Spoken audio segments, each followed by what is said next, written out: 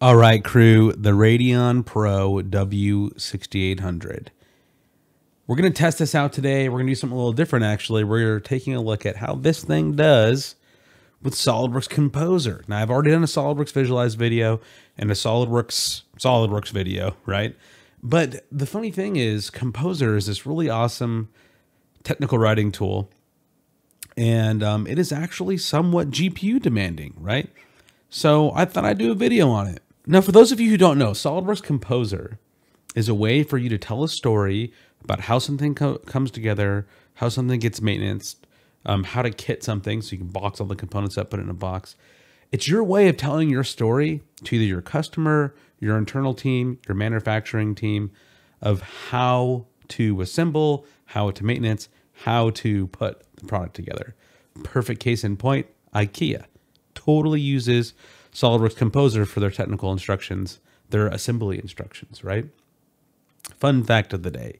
But let's go and see how the Radeon Pro W6800 and SOLIDWORKS Composer pair together. All right, let's take a look.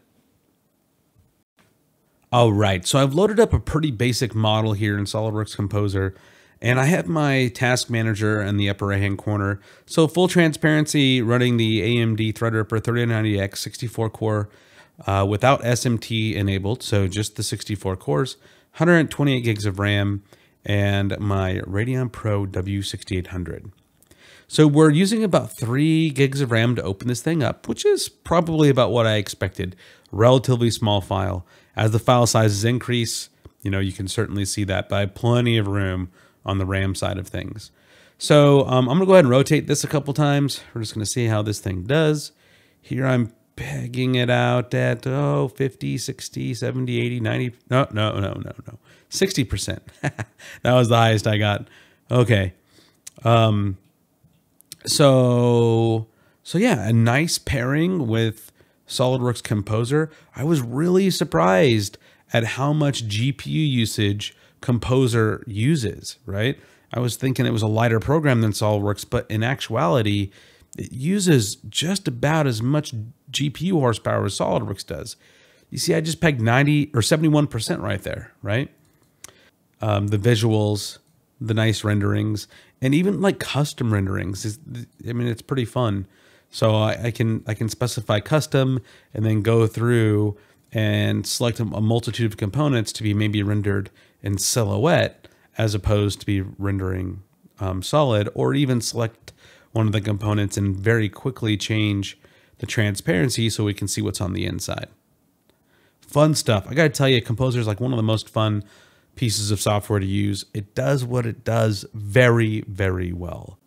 Super happy with the performance of the Radeon Pro W6800 workstation, graphics card from AMD, and not just SOLIDWORKS and not just Visualize, but also Composer, right?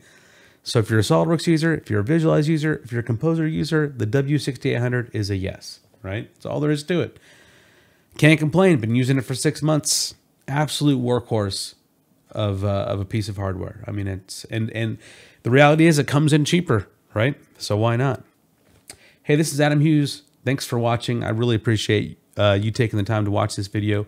Please like and subscribe and leave your comments below. I'll do my best to get to them. You have a good one. Take care.